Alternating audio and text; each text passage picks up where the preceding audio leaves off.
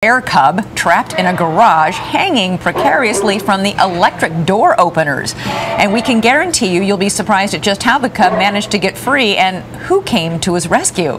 Here's ABC's David Wright. Imagine pulling into your garage to find this. A cute little bear cub dangling from the garage door track. That's what happened to Judy Coover of South Lake Tahoe, California.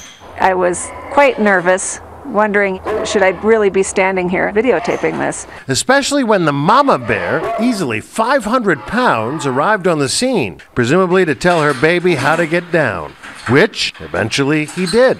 I saw the garage door being opened. Mama bear lifted it up with one paw, looked at her cub and said, come on, let's get out of here.